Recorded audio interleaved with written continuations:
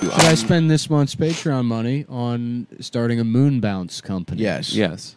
Without question. But you'd have to get guys to bring it to the events. Why you can't I wouldn't bring it? No, because you'd get sick and tired of the events. Why you would I get sick and sick? tired of the clients. You show up, you turn on the generator. And you have or some whatever. coleslaw dogs. You have coleslaw, you eat the birthday cake. You're like, yeah, what are you, like 7 or something? Like, who are you? Yeah.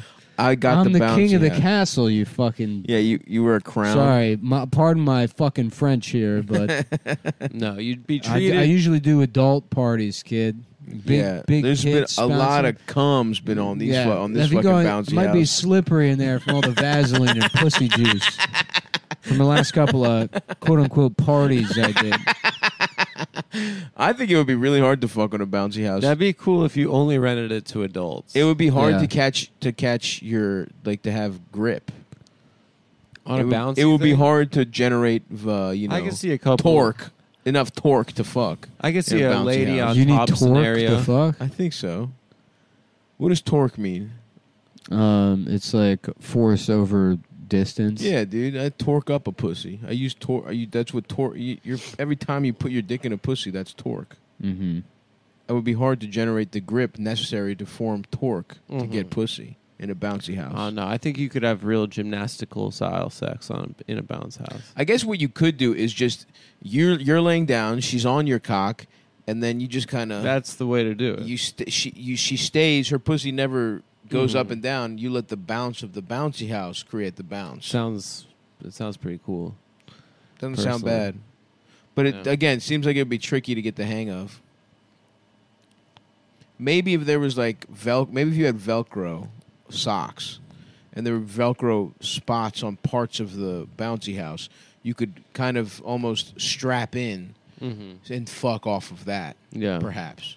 It would be cool to have some sort of like bouncy castle set up where you put somebody in there, and there's a separate channel.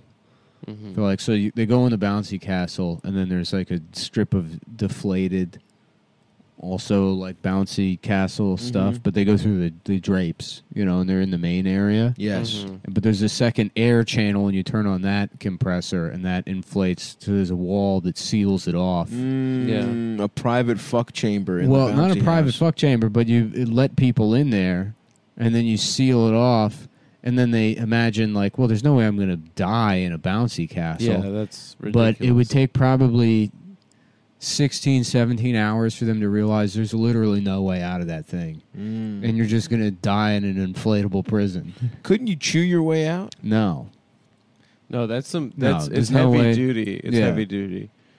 You would just fucking die in there. That would be brutal. I know, right? Because it's all soft and bouncy. What if you have keys? You wouldn't have keys. You could poke holes. No. You got a phone. Could you somehow... Swiss Army knife. You took all your shit out of your pockets. You're going to be jumping around the bouncy castle. True. Fuck. Wow. And there's no like mesh. It's all that... you couldn't chew? If your life depended on it. You just have to scream help, and it would be... the walls are just high enough that you wouldn't be able to... You wouldn't be able to get out. That would be a sinister way to kill somebody. Yeah, in the corner, maybe you could use the ridges to climb it a bit, like a ladder, but you'd probably fall right before you got to the top. Could you tip it over or something? I don't think you could tip it over.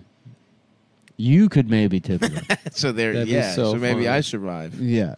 But you guys die. I would. Oh, how about this? I'm the one operating. I have glasses. Oh, you burn a hole through with the sun. With the sun. Actually, yeah, that's how you get out of it. Wow. But I don't know if that actually works with glasses. Okay, well then I fucking break it and then I have something to stab.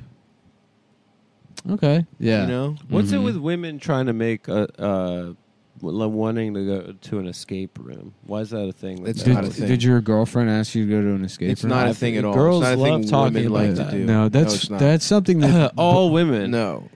100% of women. I'm pretty sure. No. What are you talking about? You got to be a truly boring fucking person to want to go to an escape room. Girls love it. No, they don't. Yeah, they do. It's the posting on Reddit of being outside is How many girls do you know that hate it? A lot. No, you know zero. I know. I can think of 5. Text a girl right now and ask her if she's into escape rooms. Actually, don't do that. It's pretty weird. Are you into escape rooms? Actually, do it. It'd be funny. No, fuck you. You text girls.